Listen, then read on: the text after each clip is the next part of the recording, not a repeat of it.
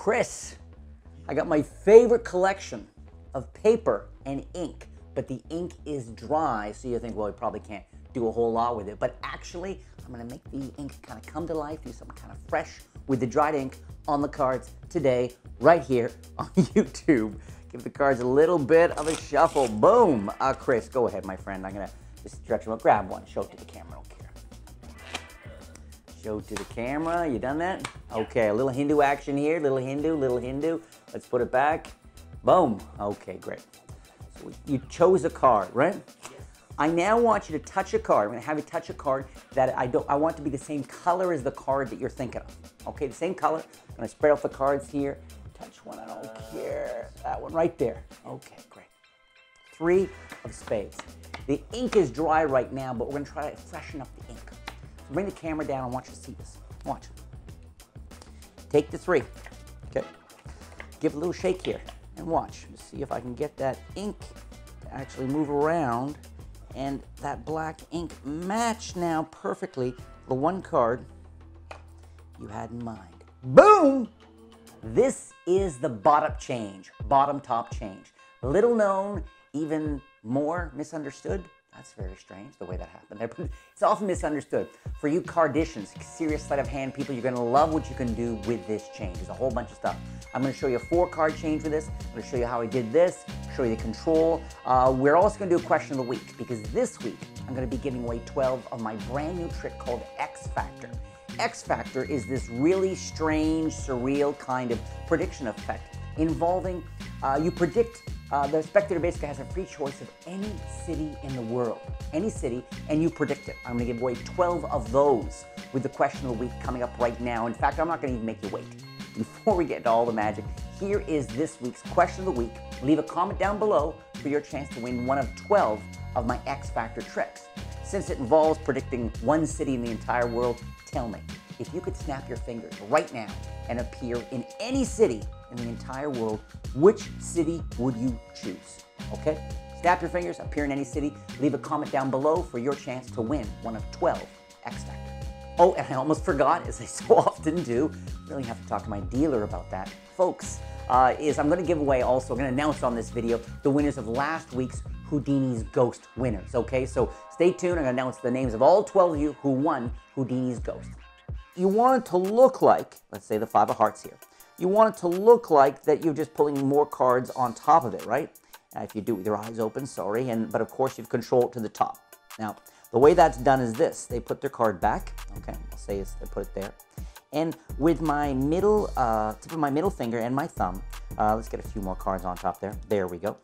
I'm gonna come over and I'm gonna grab the 3 or 4 cards, that packet. You don't wanna grab the full packet. If you grab the full packet, they might see that it's sort of vanished almost. So you want to have enough cards, maybe even half the deck, so that by the time you've got about half the deck in your other hand, you say put the card back. Now they can put their card back on top of the cards in your left hand. I can come over, and between these 2 fingers, I could just grab a clump of cards, 3 cards, 6 cards, whatever, from the lower half, and under cover of the top half, pulling more cards on top. And then finally, I get right, and I'm keeping a break with my finger and my thumb at the back here. And then pull off that last and up. All right, that puts it on top.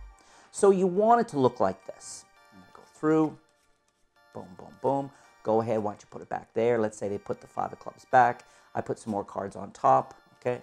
And then I've been able to get their card to the top. So that's the Hindu shuffle. That's what I used. Now next, I want this card, not only on top, I need it reversed. I need to secretly turn it over. Let me show you a couple of quick ways to do this. One easy way to do it is, and I did this with Criss, and I cheated a little bit with the camera, but if you just get someone's attention up to your face, okay? And one of the ways you could literally do this very boldly is by cutting off half these cards, okay? Fanning these out and lifting them up and say, now your card might be among these. And as I lift up, my left hand does this crazy bold move. Watch what my left hand's gonna do. That's it. Right against the hip. I come over, okay, I'm coming over. I push it off slightly, just slightly push it off like this, okay? And then against the hip, I roll it and bring it back, okay? So, but in live performance, I mean, there's people around, everyone's drinking, having a good time. All I do is I'm here, I don't necessarily grab the half deck or anything. I say, okay, so you're thinking of a card, you got one in mind. And just like that, their faces are up, I'm gesturing with my right hand, and nobody sees me roll this. So that's what I use with Criss during this performance, okay? Reverse the card. Another technique I've used before is Ken Krenzel's automatic reverse. This is, again, locked off on a camera here, it might flash a bit, but in live performance, okay, people never notice that. And it's a really interesting variation, in a sense, on a bottom reverse. Because what I'm doing is this, or a half pass, really, is I'm going to lift the top card slightly at the back and get my pinky, just my pinky tip under there. Then when I turn everything over, and it'll feel weird the first 2,000 times you do this, my pinky's still there. I just give a little breathing room and close the fingers and turn it over. Okay? So this is Ken Krenzel's automatic reverse. Here's another exposed view. Turn, turn. Okay? So one last time in performance, though, is the top card's here. I get my break under the top card, turn the cards over, and maybe start to spread to cover the last action. So that's the automatic reverse. So the card's reversed on the bottom. Boom. Now, I spread out the cards and say, go ahead, touch a card of the same color as the card you have in mind.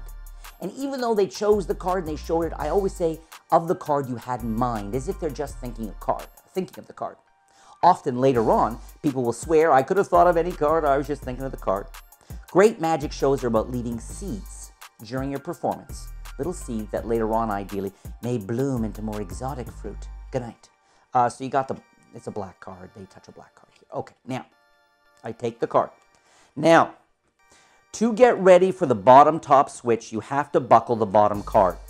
And I'm going to tell you right now, if they're burning your deck, you're going to get caught.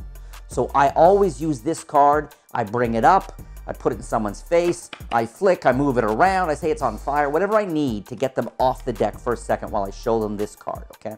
So this wasn't your card, but it's the same color, whatever I'm doing. And here's what I'm going to do.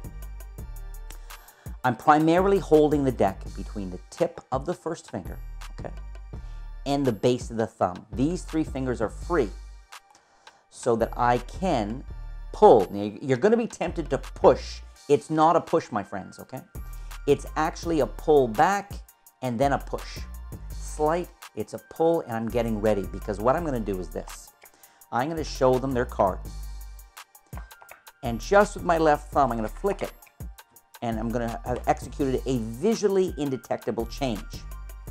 There's a bunch of little details going on here, and here they are. So we've got a reversed card in the bottom. We've got this card here. I'm going to get this ready, and the ready here is to buckle slightly and then push forward. It's a very subtle thing, but once I get, and I find that when when the whole deck has a nice bend in it this way, it's a lot easier for me to get my grip. Because what I want is I want this card, the corner is now clear. So it's resting below the deck, held mostly by just the first finger, okay, and the base here, but it's now ready to be switched out. So it's slightly buckled. When I do this, it takes me about just a beat to get ready, okay? And then I can come in. So once the card is buckled and sort of ready and the corner is past the first finger, now I'm going to do this action. And as I do this action, my right finger is going to reach a little deeper underneath, so the fingertips are on the bottom card. Thumb is on top. The left thumb is going to pull this in, and I'm going to cover the action like that. Let me show it to you again. So here, this is performance speed. Notice there's my buckled card, but the fingertip, the first finger's covering it. I'm here. It's just a little sound, a little flick, all right? So you've got this beautiful, though, what's really nice about it, of course, this effect is they're thinking of the king of clubs. They touch they touch a card of the same color, all right? They see me take this, and I say, watch, just a flick. And rather than notice, if I just flick and immediately show, well, okay, did you do some tricky switch there? There's no time lapse. There's no beat. But if I plant a time lapse where I've got my card, the king of clubs, okay, and I give it a flick, put the deck down, Take a moment. Say, think of your card. Every beat I'm now doing is distancing the possibility that there was any switch earlier. It really is very pretty because it never leaves their sight. The back never leaves their sight. Then you got to change. Boo! Whoa! Whoa! That's my attempt at being haunted and spooky, because I'm going to announce right now the winners of last week's contest, which is 12 winners for Houdini's Ghost. It's a trick like a bunch of mine you can only find on my shop, my merch site, SankyMagic.com.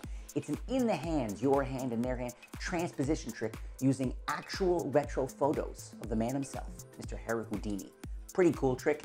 Here you are. Hopefully you won. Houdini's Ghost winners right now. Curtis Bro, B-R-O-U-G-H. Rob Boyle, Ben Jones, Sky Carl, Lee Leverett, Joseph Littman, Steve Bella, Roger Cruston. Okay. Tricks are for kids. Ouch. Okay. Tony Taylor, Sarah Burrows, and finally Mika Wrestling. Mika Wrestling. U12 won, as always. If I just mentioned your name, congratulations. That's pretty awesome. Contact my team by sending an email to contact@SankyMagic.com. Your real name, your real shipping address, and we will ship out your prize. And do not forget, leave a comment down below for your chance to win one of 12 of my new X Factor mentalism tricks. And remember, the question of the week is, if you could snap your fingers in stereo, snap your fingers and appear in any city in the entire world, which city would you choose? Leave your comment down below to be automatically entered into the contest. Thank you so much for watching. Please take a moment and subscribe to my channel, please. There's magic, there's mentalism, there's just some upsetting personal stuff that really shouldn't be shared with anybody but Jay's therapist. It's all here. Okay, so please subscribe to my channel. I appreciate it. Trying to get us up there now. Where are we shooting for? 400,000. Gonna do a huge, crazy-ass contest, week-long celebration. Get me there, folks. 400,000 subscribers. It's gonna happen. Also, directly below this video, you will find a link to my Instagram account. I'm having so much fun on Instagram. Every day, one new person follows me. No, there's a whole bunch of people following. I'm sharing magic, I'm sharing cartoons, some personal, inspirational stuff. Get you through your day. It's all there on my Instagram account. So start following me on Instagram, subscribe to the channel, and have a beautiful day.